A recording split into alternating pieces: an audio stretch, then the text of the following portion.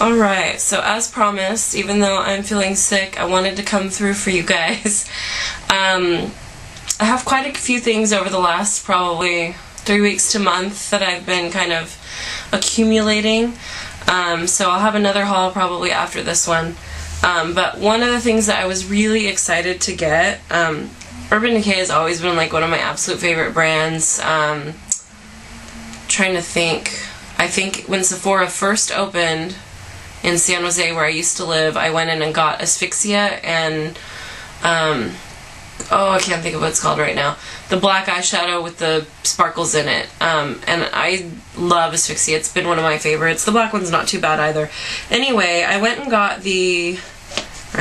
ordered from Ulta the Book of Shadows.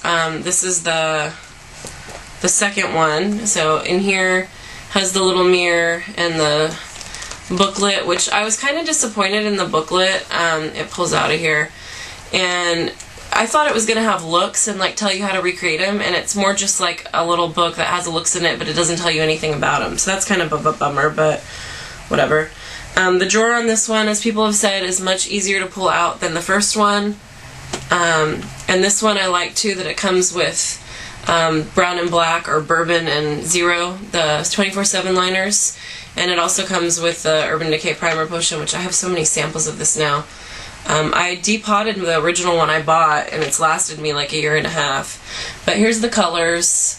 I'm not going to swatch these. There's plenty of other people who've done it, and I'm kind of late on the bandwagon. But the colors are gorgeous. Perversion is the only same one that came in this box. The only disappointment for me is a lot of the colors are still pretty similar. Some of the neutrals are kind of similar to the first one, but I still love the idea that I can take this with me on vacation and have, you know, a bunch of bright colors, a bunch of neutrals. I can do just about any look with this. So this one has like a teal, a darker blue, the green. This is a really pretty, like, kind of darkish green. Has your neutrals, it has like a pink, and then it has all these really pretty shades of purple up here, like a grayish purple. I'm actually wearing Ecstasy, this bright purple here, the second one, and then also the dark green here, which is called Misdemeanor. It's kind of like a tealy bluish green. Anyway, let me show you and see if it comes out on camera. This was my look for today. So, I don't know. I thought they were pretty together, the purple with the green. My lighting is not great. Anyhow, okay, so that's that. And then, just for comparison, I have the other one with me. But like I was saying, some of the colors are kind of similar. So maybe you'll see it, maybe you won't. Let me pull out the other drawer again. Specifically the greens, Absinthe in the first one and Homegrown. They're kind of similar. And like I said, some of the neutrals are kind of similar. Those greens down on the bottom. So this is the first one over here, and this is the second one. So yeah, I don't know. I still think it's a really great deal for the price. These are $48. They don't sell the first one anymore, but I got mine for, I don't know, I had a $25 gift certificate, so it was a lot cheaper than that. And then as always, I order from Ulta online because I love the samples you get. So I got a sample of Smashbox Lash DNA.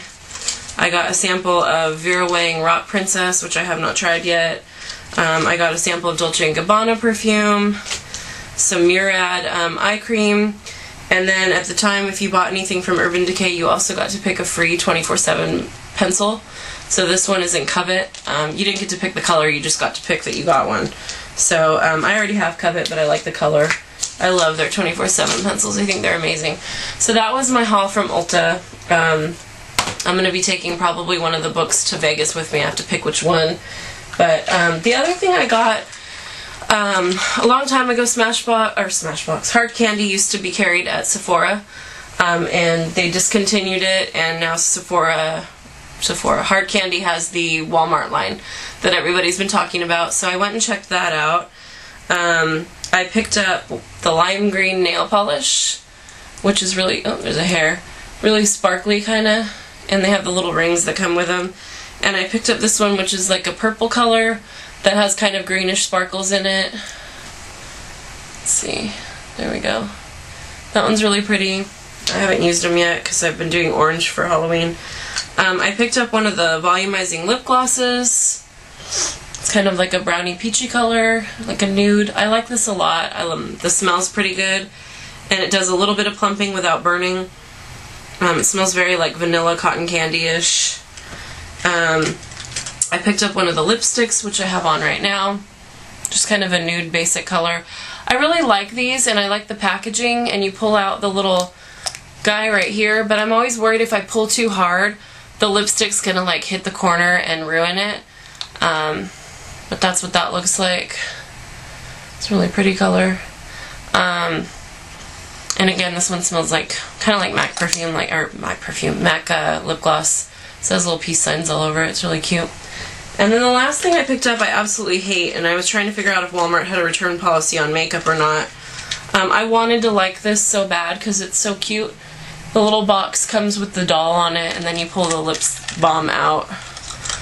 And that's what it looks like. This one's, oh, what's her name? Elise. But anyway, this stuff sucks. You pull off the cap, and it looks like that. It looks like it should just be a lip balm. But it's one of those ones where when you put it on, it never comes out even. It has the streaks in it. Every time you move, it leaves streaks. And so you cannot get this to look even on your lips. I've tried it even with my fingertip, and that really doesn't work very well. So it's supposed to be a moisturizing lip balm, and it's a moisturizing suck-ass tube of crap.